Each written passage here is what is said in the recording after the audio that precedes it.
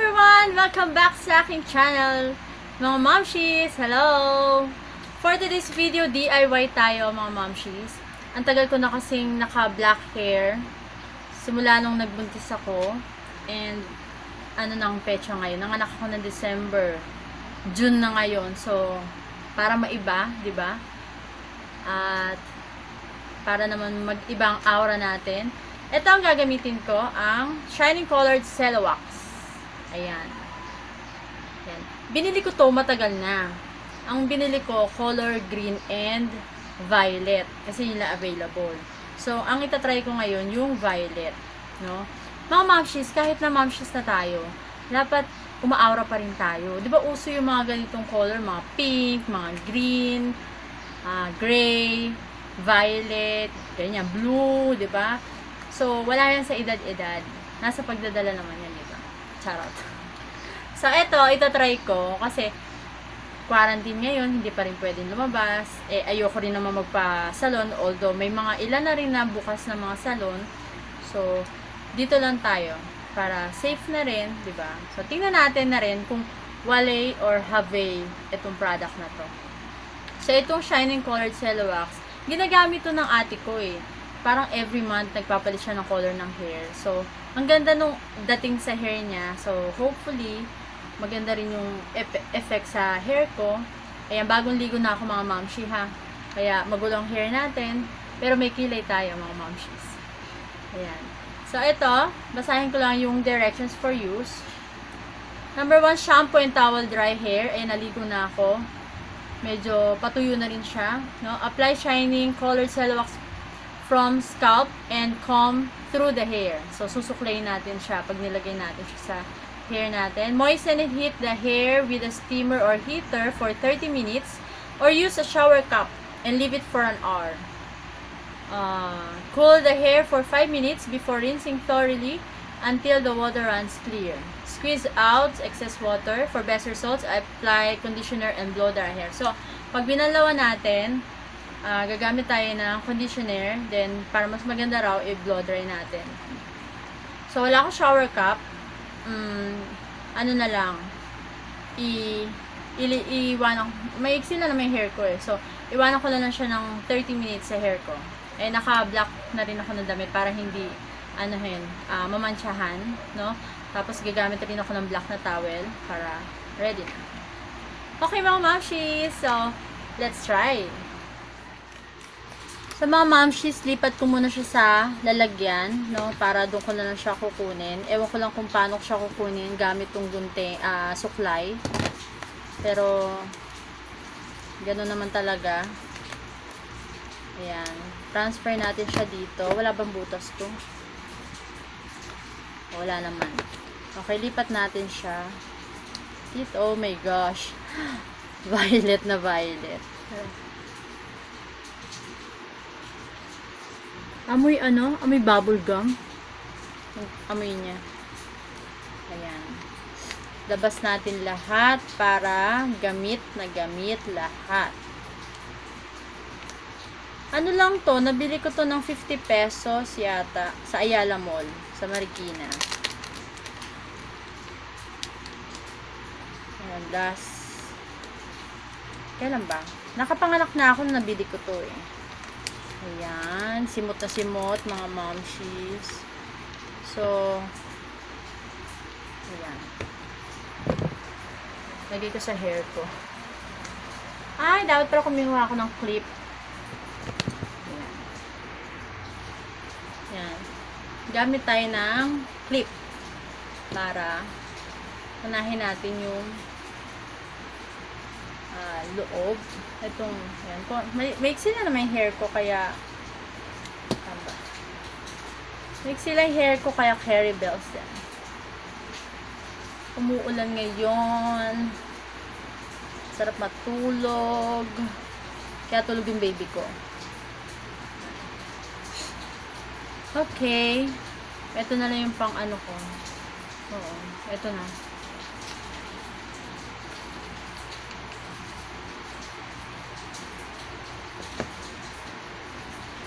Isuklay daw, di ba? O ito, isusuklay natin. Parang kailangan naka-gloves ako. Wait lang. Ah! Wait lang. Kailangan ko mag-gloves. Babalik lang ako, mamamshi, ah. Kuha lang ako ng gloves. Baka hindi mamansyahan yung damit ko. Ito naman ang mamansyahan. Oh, ang dami na, oh. Oh, wait lang, mga mamshis, ha. Ayan, nag-gloves na ako. Kitchen gloves. Ito available. Okay. Spread na natin yan. Hindi kita pala pag likod. Mahirap, no? So, yung tenga ko parang mayroon. Hala, oh. Hindi marunong si bakla. Sensya na. First time. Bakla ka. Kasi naman, DIY ka pa, ha? Gusto mo yan, eh.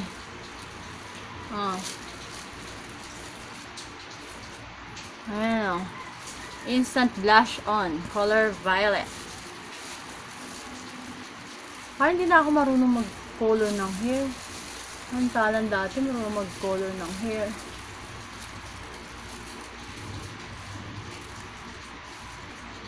Bango niya. Pag malayo ang amoy niya, ay pag malapit ang amoy niya, bubble gum. Pero pag malapit, parang siyang tinta. Tinta ng ballpen. Hindi kita, so manalig na lang tayo na nakukulayan siya sa likod at magpapantay sila. Mother ko rin nagaganito. Oo. Maaura rin si mama. Masabi niya, isuklay lang daw sa hair. Nakulayan yung tenga ko.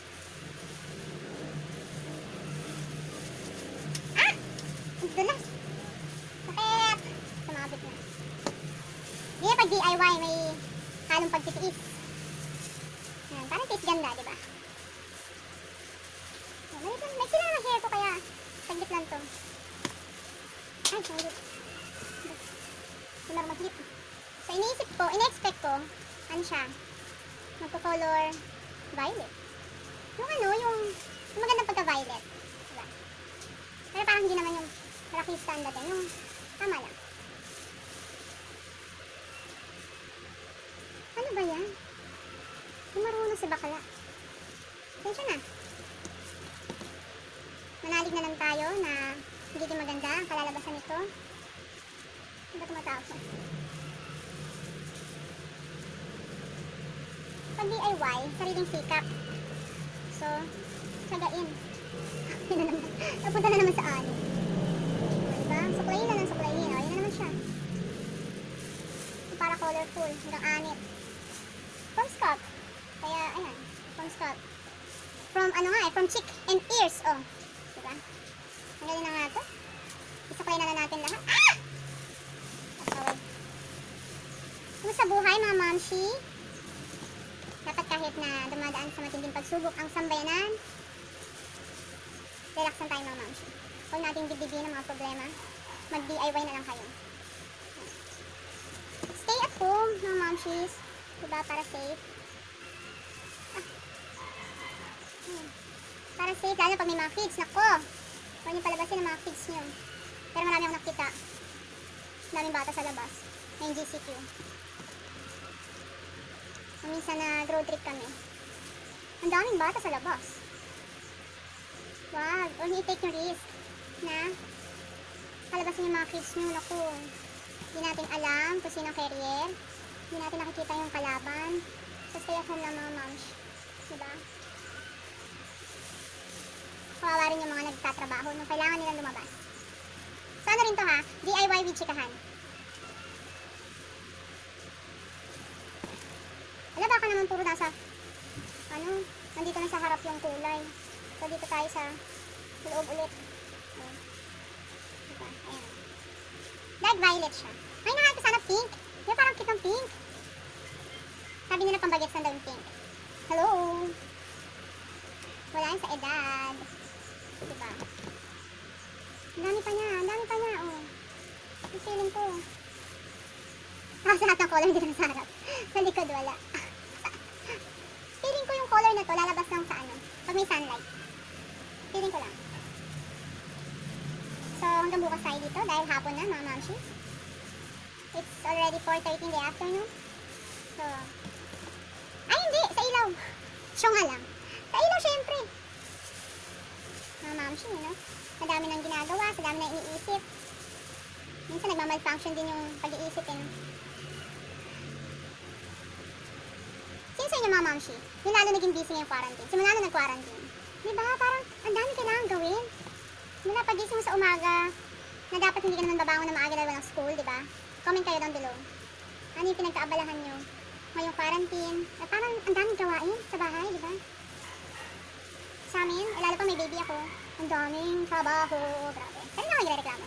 I'm happy kasi nandiyan naman si Happy. Kasi yung negosyo namin nasa first floor ng house namin. So, narinig nila ako na, help! Help! Sinisigaw na help. Ayan. Akit na siya. Maganda yung nagtutulungan sa mag-asawa. Diba? Kami kasi ever since nagpakasal kami, kailangan namin magnegosyo. Kasi nga, yung mga kids, gusto namin, kami mag-aalaga, kami magbabantay. Gusto namin hands-on kami sa mga kids. Parehong ano namin, choice namin yun. Kaya yung negosyo rin namin, hindi rin namin mailabas. Noong nagkaroon kami lugawan sa labas, ang hirap, grabe. Dalawa pa lang anak namin yun. Ang hirap. Pero enjoy naman, at least na-experience namin lumabas. Ngayon meron kami mini grocery sa first floor namin. So hindi siya makapdi sa Scott. Matambang mo niya, para siyang tinta ng ballpen. Kanina, may bubble gum. Unti-unti nag-aamoy tinta na ng ballpen. So parang may tumapon lang, nagtain na ballpen. Ganyan. Ayan, iyan na natin ng paganyan. Para ano, diba? Para kumalat yung kulay. Oh. Diba, nasa dako. Dami pa rin yun. Pero, iyan natin to, ilagay natin lahat para bonggang-bonggang pagka violet niya.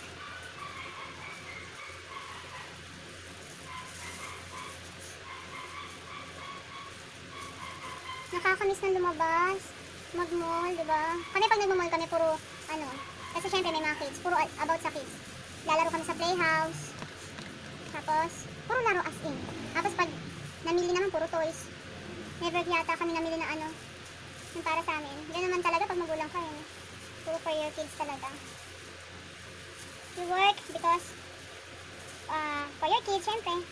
Diba? Bumabang ka maaga for your kids. Ang dami ng mancha. O, ayan. Gusto mo yan, eh. Ang dami ng mancha. Ay, siguro mo tatanggal to, no? Sana lumalamig na sa stock or wala, illusion ko lang. Kasi umuulan.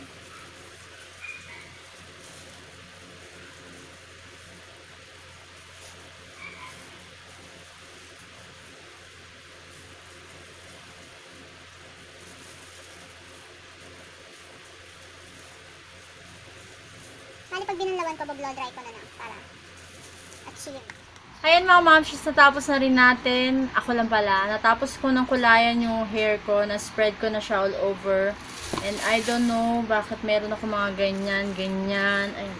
Hindi kita. Ayun o. Siguro dumikit sa hair ko. And it's already 5 in the afternoon. So, 30 minutes, mga 5:30, babanlawan ko na siya. Unti-unti na siya lumalamig sa scalp. Malamig siya sa hair. Sa anit. Oh.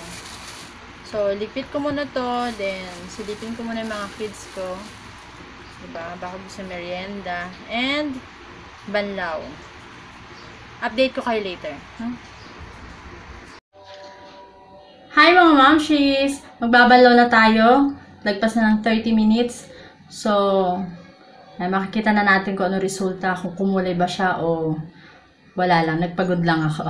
Okay, wait lang.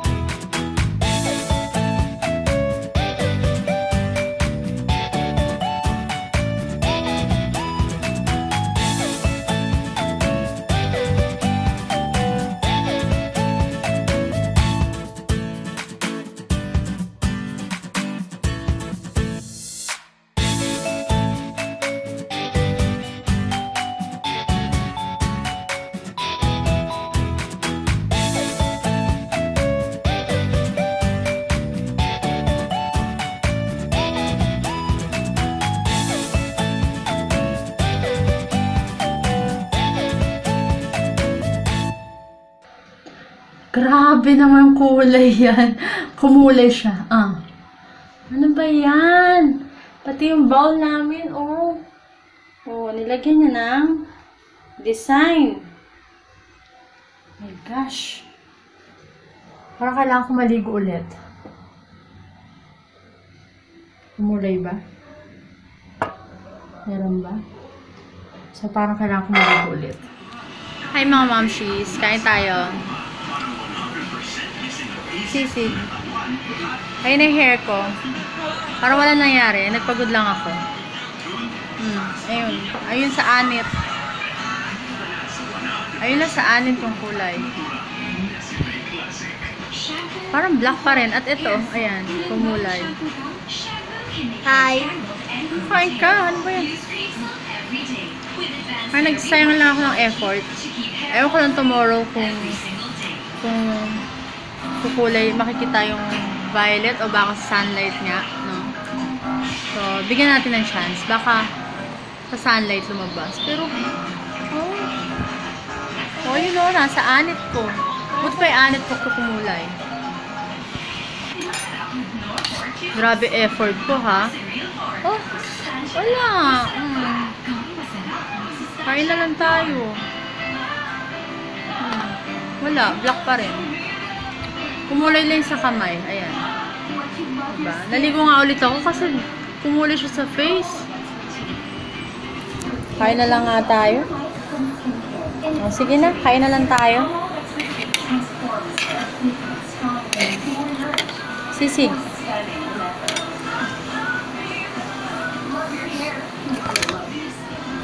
Wala talaga. Kahit sa ang angulo, wala. Ay, eto pala, oh. Ayan, tenga ko. Kulay violet. Tenga lang. Ay, naka.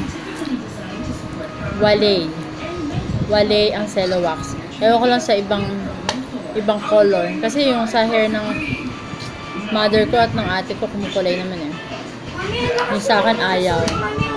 So, that's it for today's video. Sana bukas makita ko yung result. So, see you in my next one. Bye!